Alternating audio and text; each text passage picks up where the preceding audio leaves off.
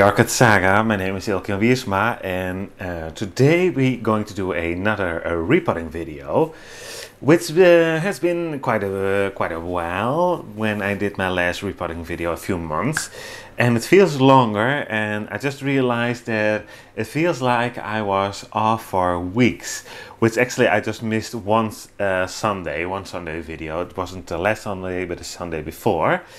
But you may recognize the feeling that you were, when you are so busy with other stuff for 2 weeks at least, the last 2 weeks I was very busy with other things, and then you sort of come back with your plans and you feel that your mind has room again for your hobby. It's like you've been away for way longer than it actually was. Well, that kind of feeling I have now, and yeah, it's just good to be back, let's put it like that. So yeah, I only missed one video basically, but this one is planned for Wednesday. But I try to do every Sunday a video, and sometimes in between, and then I like to choose for the Wednesdays, which are fun to do the repotting videos, I think. This one is going to be my Herr Alexandre. You just can barely see that one flower there. Just let me grab it. Pick the plant so you can see why this one needs a repot. I did follow this one before on my channel. I will put a link in if you like that. And then we did split it. Actually, the other part of the plant is just over here as well. It's just a smaller part. It's doing well. It's not as climbing as much as this one does. So that's the reason why I'm going to repot it. And let me see, here we are. So we have the Watermeter. Oh, here we are, there's the new growth I meant. But this is the Watermeter. And you can see it's fairly distant away from the actual media. Plus it's just pressing against this Watermeter. Or yeah, this base almost. So as soon as the bulb would start, it will press against the Watermeter, so it needs to come out. Even though it has a flower, it's only one flower. This one is about to go. It did have several spikes. Yeah, this one did already have 2 spikes, and I decided to give another one, which is great, of course. And on this side of the plant we also have a beautiful new growth, which has some roots, and you can see they dried up, they stopped growing, but I think they will start growing again once we have this a bit lower in the pot. So that's the video for today. Let's start and doing this job. So, and there we are at the uppotting table. I'm not wearing gloves because this plant is for years in my collection, and it's a healthy plant, so I don't need them. I just saw this new growth, and you can see this one is not doing as good as this one. So yeah, but we will see what to do with that one, if we're going to cut it off or not. We will see. We first need to take it out of the pot, and I just saw the date. It has now been 2 years in this setup. So it's 2 years ago that I did film this one as well. But anyhow, let's have a look.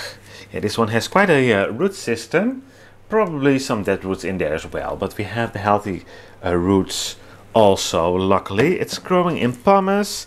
I had it in quite a lot of Syntic, if I remember correctly. But yeah, a little bit of Syntic they do like, but not too much. So I did have a bottom layer of the bigger Pumice and filled it up with the smaller ones. So yeah, and some moss growing. Well, anyhow, like I said, it needs to come out, and I first need to untie it, of course. That's a bit easier.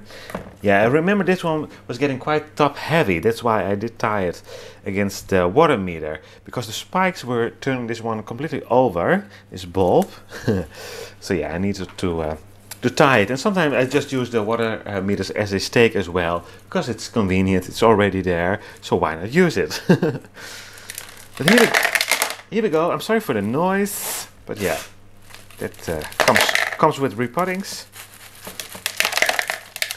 Just squeezing the pot fairly gently to see if we can get it loosened up a little bit. We even have some roots. This one is alive, beautifully coming out of the pot. But I will pull it back, and I think it will be okay.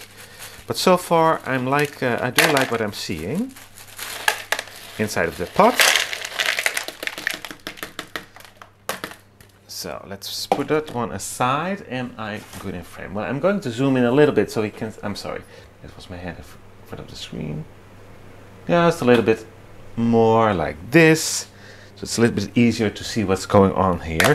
But now I have have kind of a job, because when I'm busy I do forget if I'm in frame, etc. But I will try my best. I will try my best. Here we go. So that water meter needs to come out.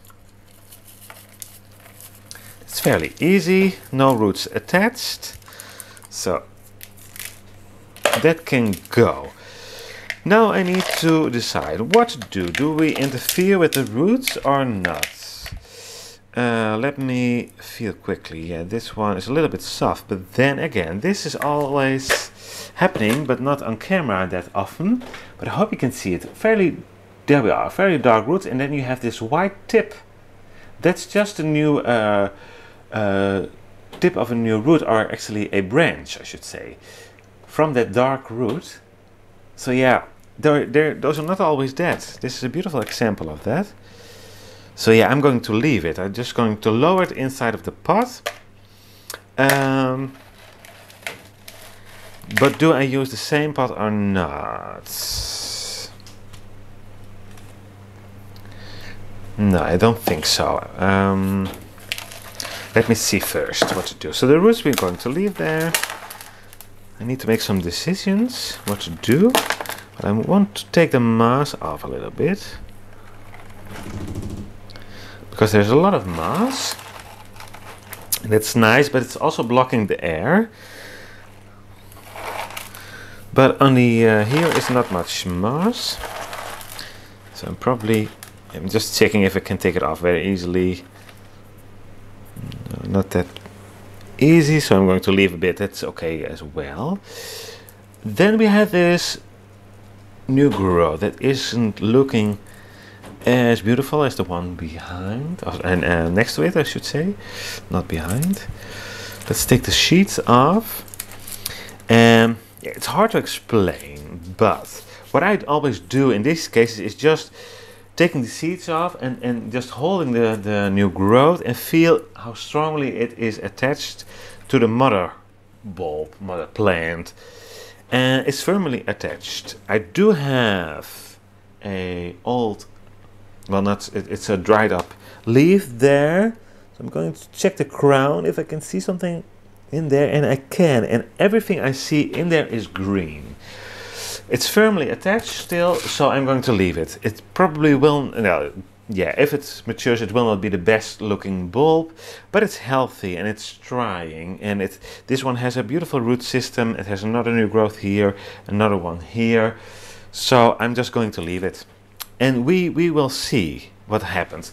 I hope I think we do, but it should be nice to do an update when this is fully matured, if we can recognize and just see if she still did get mature or not. That would be fun, I think. But yeah, I like to take off those dried sheets so the new roots can go into the media a bit easier. And I see some attempts of new roots. So, but those were almost, yeah, there are more roots coming, so it's a good idea to take the sheets off so the roots can find their way a bit easier. Yeah, I do see a little bit of green on those roots, so it's active. Yeah, this is telling me that it can stay on the plant. But it's too dry. I think it's a little bit too dry, so therefore this repot, of course. What I will do now, I'm going to look for a little bigger pot, so the uppotting will be a little bit easier. So I will be back with a new setup here. So here we are with the next setup. Let me quickly explain the media that I'm going to use. The larger pumice over here, the smaller pumice over there. So it's the same it was already in. The only thing I don't have now is the Syntic, because I don't need it, I think. But otherwise it will be, it's here on my uppotting table, but I think I have enough on those two. I'm choosing to plant this also in a net pot. This is a fairly big one, as you can see, and I just quickly checked it, and it goes in fairly deep in the pot, which I like.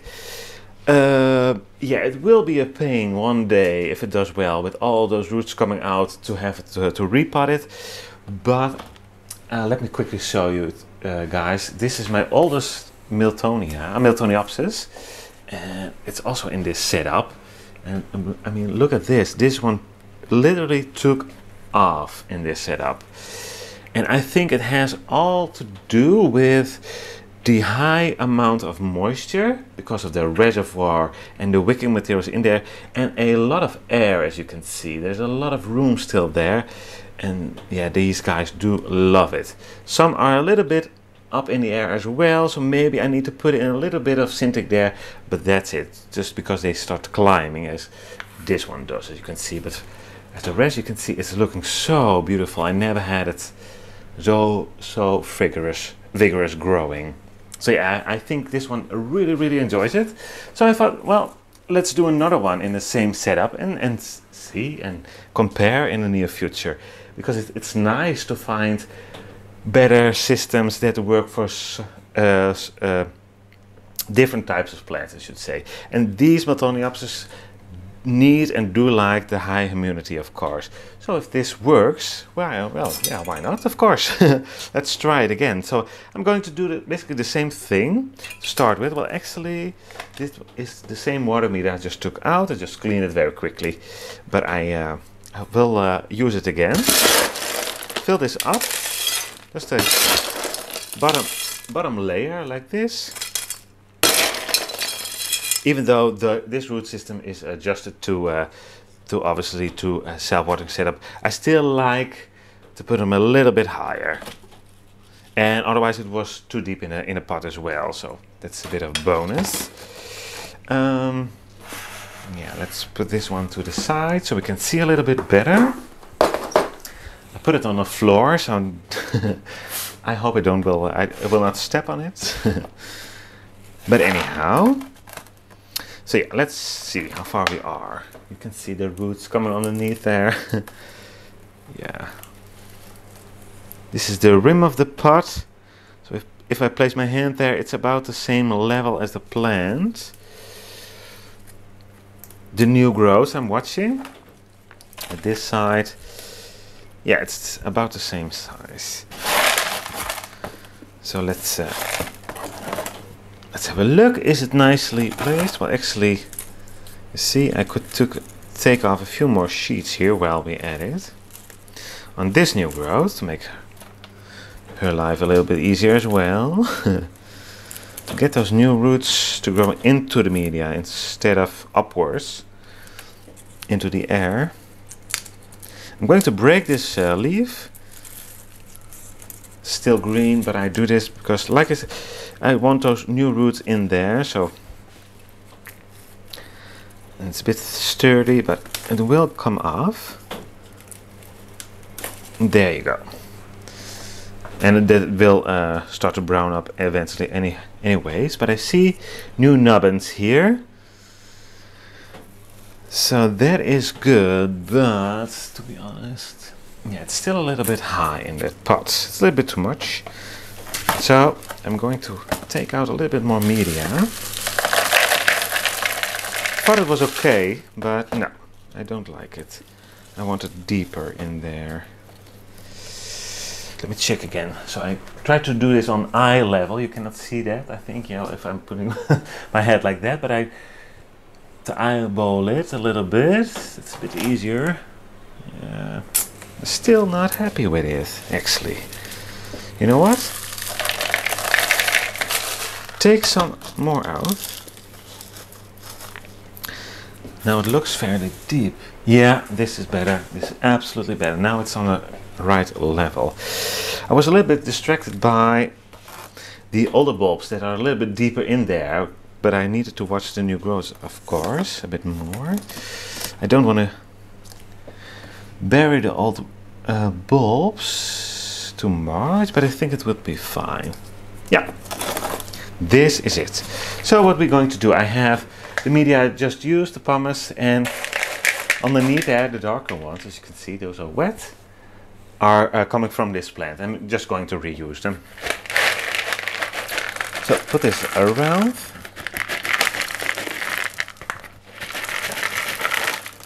There, water meter, you need to stay up. And I need to lift this one a little bit. There we go. That is that media.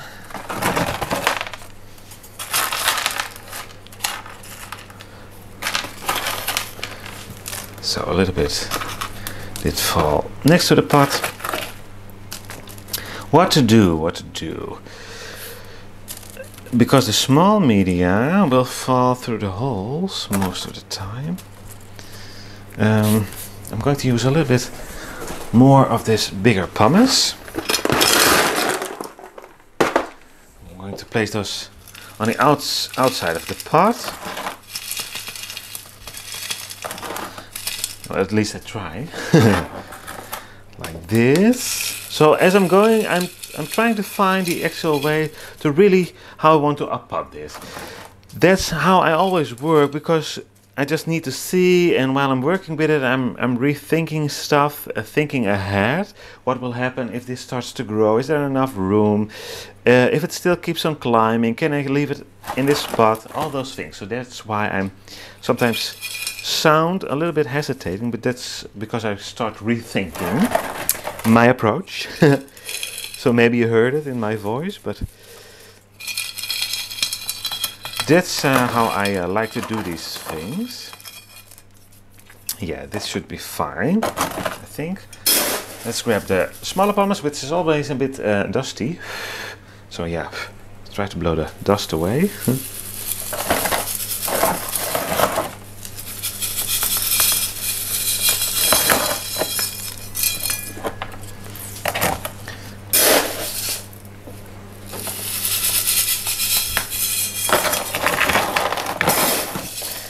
Twisting and turning. You see? I hope you can see that. Those are the new roots of that new growth we just talked about, who were stopped growing because they are a bit, they were too dry, and now I can just even put some media on there. So that's beautiful. So that's means that we took the right choices by getting it out of the pot, getting some media back out when we started. So yeah, sometimes it may take a little bit longer, but I think it's very important. And again, grabbing a little bit of the bigger pumice for the outer side here.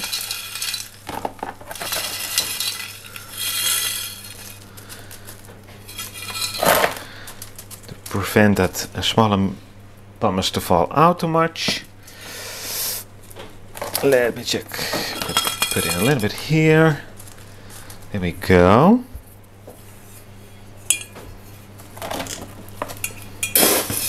Just a little bit more over here. Yes. Like that. And I'm going to show a close-up soon. So you can see it a little. Actually, I'm going to do it now. So here we are. And look at the base of the new growth. That's what I'm trying to refer to. So I have covered most of the roots there, yeah, basically everything. And the same with that one, just, I'm sorry, next to the Watermeter. Fairly close. And some roots are even touching the media. And that's good. Especially for a Miltoniopsis.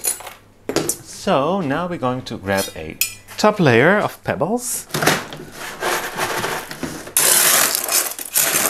These beautiful, nice gray pebbles. And if they are wet, they are almost black. And I like it.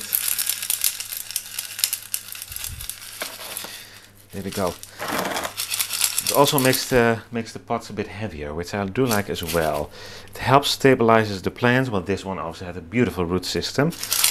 But the ones that don't have that many roots, it's nice to have some pebbles on top as well. I'm going to lift this one more time, just a little bit. Put some pebbles around there. And let me check. I like to put pebbles next to all the bulbs as well. Here in the back of the plant, I hope you can see it. There's an older bulb. I put some more pebbles there instead of pumice because I don't want them too wet, and pebbles are not wicking where the pumice is, obviously, so I leave a little bit of a gap there and I fill it with pebbles, so it looks that all is even, but I know that the older bulbs have more pebbles around them, once again, so they do not get wet. And you probably know that these guys, the Miltoniopsis, are known to get that incredibly annoying orange rot. So to avoid that, my suggestion is don't put the don't put the bulbs too deep in your pot if you can avoid it. If you have to put them in an angle like this, use more pebbles around all the bulbs. So it looks nice, it looks all even, but you know that those bulbs are not getting too wet. And I should knock on wood, which I'm now doing. But since at least for 2 years I don't have any orange rot anymore, even with this very wet setup that I have. What you want to do is, once again, the bulbs on a good level, so not too deep. You want to keep the moisture, of course, because that's the setup, the humidity, but air movement, air flow, that is very important. So if you have covered those three, and of course not too much fertilizer and nice balanced pH water, etc., which for me is almost obvious, but if you have that balance, you should get them to grow and don't stress them, basically. Well, I know it's very easy said, I know it, but it's doable, you guys. It took me about 4 or 5 years to get them like this, and they can still do better. I know they absolutely can, and that's a challenge for me, which I like. I did accept my Miltoniopsis challenge. And I'm trying, and that's why I'm trying new setups. Like we just saw my oldest one, the biggest one, and that really tells me that it likes this net pot, so why not use it on this one as well and see how it goes.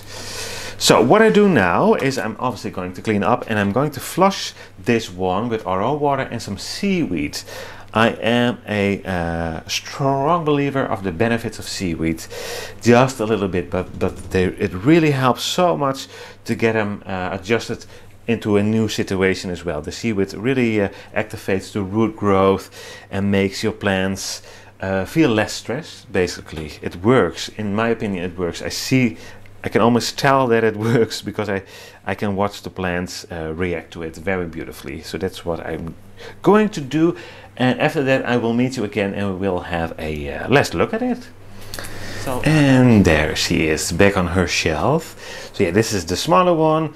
I just put it a little bit close to the light because it was getting fairly dark, so I thought, well, maybe it needs a little bit more light.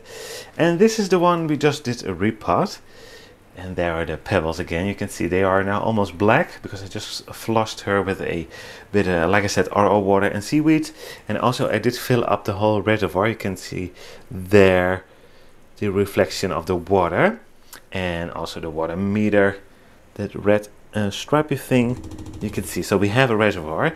That's also just the RO water with seaweed because I just had it already there, and I like to keep it a little bit low after a bit of a stressful situation.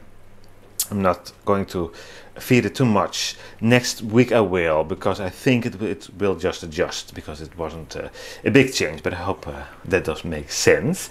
And before I forget, like I always do, because I get these questions which I do get about the care for Miltoniopsis, and so I like to mention that I do have a fairly long care guide. It was one of my care collabs about the Miltoniopsis. It's about an hour long, but I try to put every information in there. And yeah, basically the care information didn't change. The only thing is that I'm now trying the net pots out, and so far I only have this one in a net pot, and the bigger one over there, one here, and this one. But yeah, so far it looks fine. I have the best results with my Miltoniopsis with those net pots. So that's a bit different, but I'm still trying them. So I will do if it really works, I will do a separate video on them. But yeah, obviously, like I said, not obviously, but like I said, I have a care guide on the Miltoniopsis, and the rest didn't change. I don't feed them much. Like my other orchids, they don't need a lot of feeds. And yes, I did leave this flower on because I think it will do well because of the root system. So, and I thought I should mention that as well, because I can imagine that plants, people ask about that, because normally when you do repot your plants, you would like to take off, especially if you stretch them, the flower spikes.